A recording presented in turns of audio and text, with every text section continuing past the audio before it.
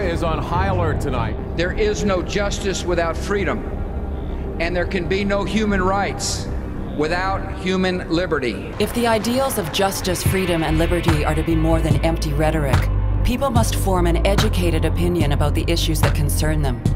People have a right to know. Don't take your cheap little pathetic shot. But serious news and informed debate on which democracy depends are disappearing from television, the medium most people rely on for news and information. Every American to support our military, and if they can't do that, to shut up. From my point of view, which is a conservative American point of view, with our embedded journalists, we get little snippets of what the administration wants us to see. This administration has been particularly determined to control information. They have a strategy called information dominance. Powell said Saddam might have tens of thousands of liters of anthrax. What you see is the truth, and it is reality, and we are very, very confident in what we presented. The truth, reality.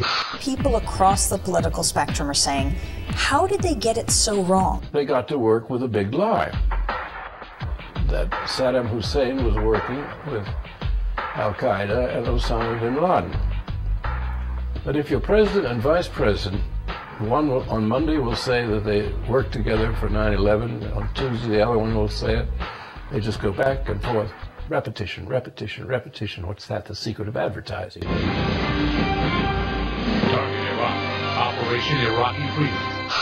As you're going to war, if you criticize the war, you're not patriotic. Once the troops begin to die and you criticize the war, you desecrate their graves. The effort to marginalize dissenting voices is very, very powerful. They very clearly know that their lives are not counted. You don't feel as we do. Your blood is cheap. That's the message. This feeds the tremendous rage. Too few people own too many outlets.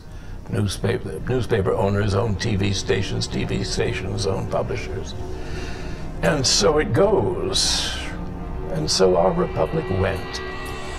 We need television and internet news with the courage and ability to investigate, report, and debate without bending to government or corporate pressure. The day that seemed possible to me was February the 15th, 2003, when at least 15 to 20 million people around the world demonstrated against the war in Iraq. And it occurred to me, if we could harness the economic power of the passion those people felt, that we can now fund an independent television network. Large chunks of the world are very ready for a network of news that's not CNN, that's not the BBC. This is the sort of thing we can build right now without anyone else's permission from the government or from the business community. It's the power's in our hands. Tell the world you want to know. Tell the world you have a right to know. Help us build our internet army. Make the real news a reality.